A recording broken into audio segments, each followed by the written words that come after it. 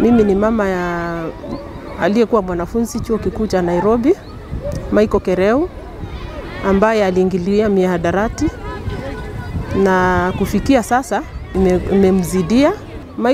Alikuwa ni mtoto mzuri, mtoto mtiifu, mtoto mwenye hakuna siku alipita namba 10 akifanya mitihani yake ya shule hadi alipofanya darasa la 8 akajiunga na shule ya upili ya Ngobio Boys ambaye alipata alama mzuri ilimwezesha kujiunga na chuo kikuu cha Nairobi.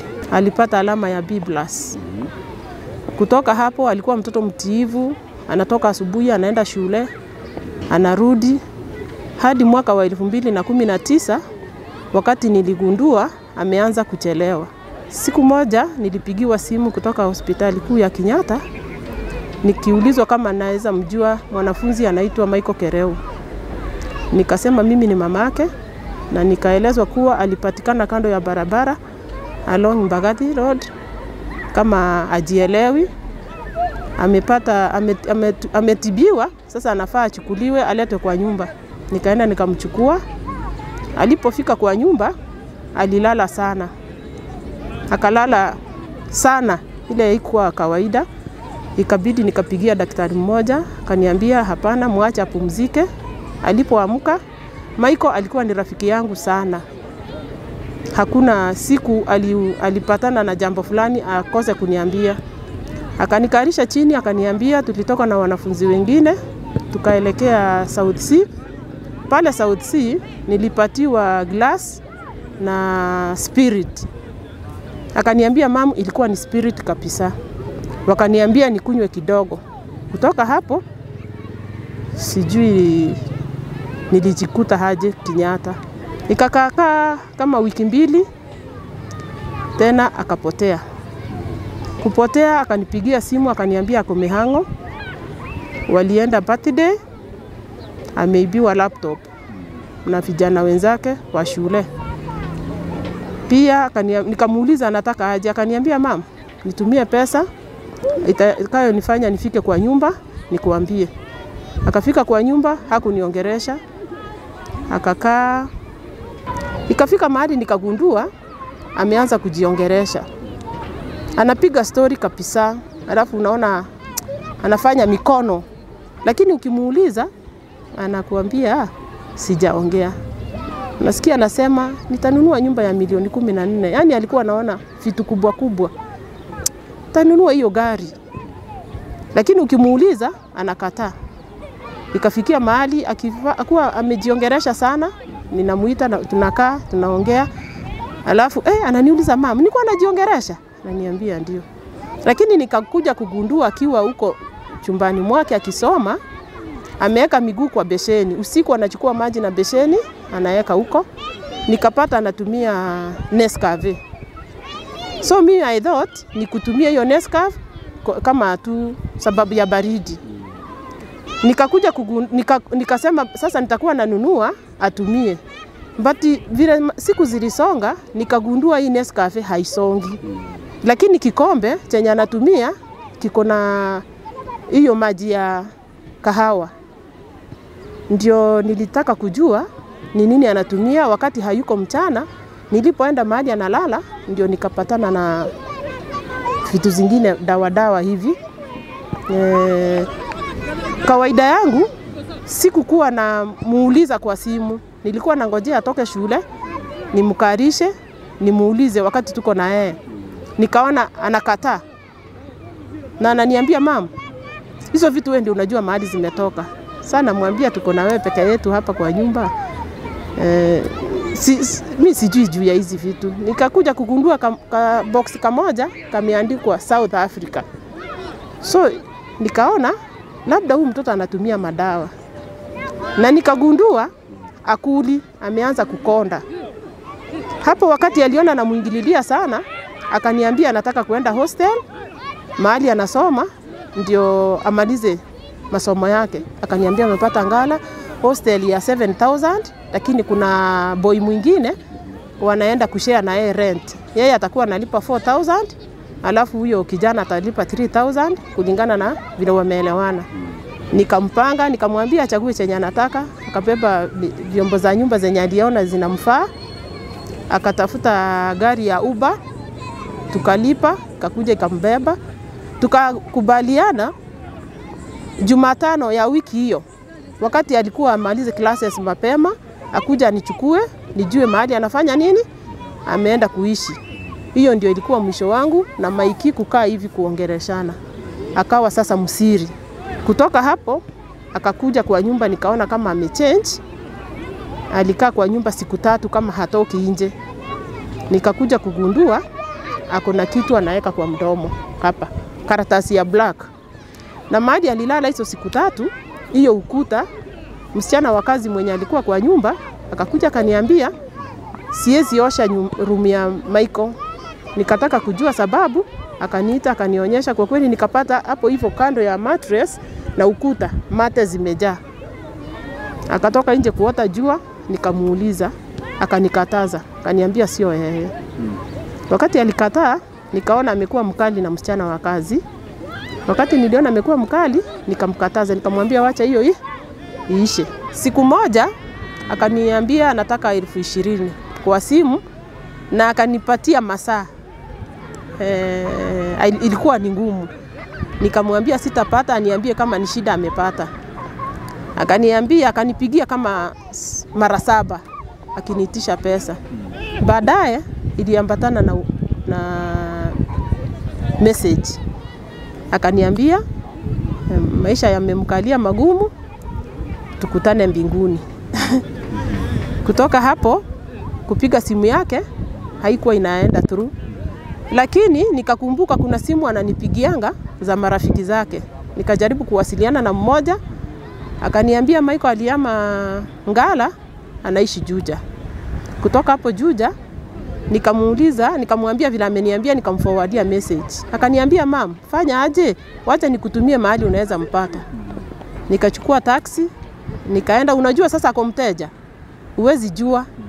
Nikachukua taxi, nikaenda mpaka huko.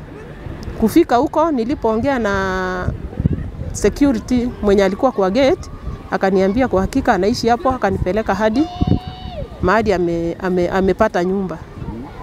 Kuenda aliponiona Michael hakukuwa Michael. Alisema hanijui. Kutoka hapo nilienda Buruburu nikaripot, nikarudi nyumbani nikiwa kazini, nikapigiwa simu kutoka Thika level 5 kama anaweza mjua kijana anaitwa Michael Kereu, mwanafunzi KU. Sasa kusikia KU nikawaambia kijana wangu si wa KU, ni wa Nairobi. Wakaniambia hapana, ameletwa na amepatikana along Juja. Ako Thika level 5, niende nione kama ni yeye. Kuenda huko nikapata ni yeye. Lakini sikumjua. Nilimjulia miguu. Alikuwa aje? Nilipata kama amefungwa kichwa yote, ako damu mwili wote na ako hana nguo. Hana nguo kabisa. Wakaniambia alipelekwa huko na police officers. Wakasema walimpata kama ako ameumia hivyo. Ndio alikuwa amepasuka kichwa kabisa. Upande huu wa right alikuwa amepasuka, alafu alikuwa amefura, huwezi jua kama ni yeye. Walikuwa apelekwe theater ajaribu kushonwa damu isitoke, lakini alishindwa kulala. Alikuwa na twitch sana. Ndio daktari mwenye alikuwa anamhudumia, daktari mkubwa, akasema atolewe damu ionekane kama ni madawa anatumia. Mimi sasa wakati daktari aliniuliza, nikaona nikificha nitampoteza huyu mtoto. Nikamwambia daktari kwa hakika anatumia dawa na imenisumbua mwaka mzima sasa. Akaniuliza ni dawa za aina gani? Nilikuwa nimepiga picha, nikamuonyesha. Akasema sasa itabidi hata pelekwa theater, juu kupelekwa theater lazima alale. Hata pelekwa theater kama anajisikia. Akaanza kutibiwa hapo, akawekwa hapo palliative care, akaongezwa damu. Akakaa hapo 4 days. Kutoka hapo wakamsafirisha kwa ward. Akakaa kwa ward miezi 2.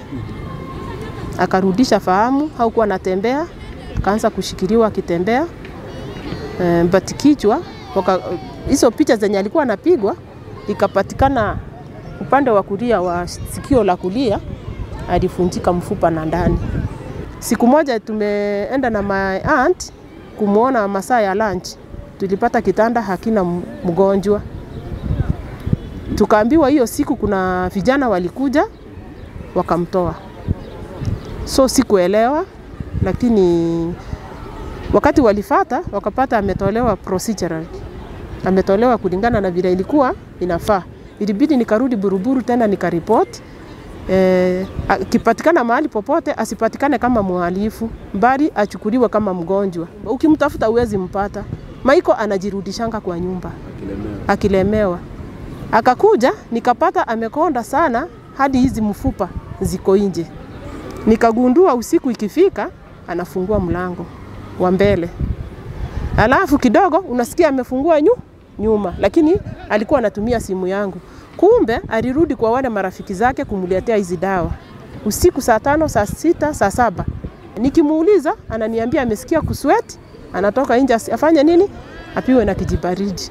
Kutoka hapo sasa nikapiga Buruburu simu, si sasa si ako kwa nyumba. Kutoka Buruburu wakasema kitambo watoke Buruburu wafike kwa nyumba, anaweza kuwa amefanya nini?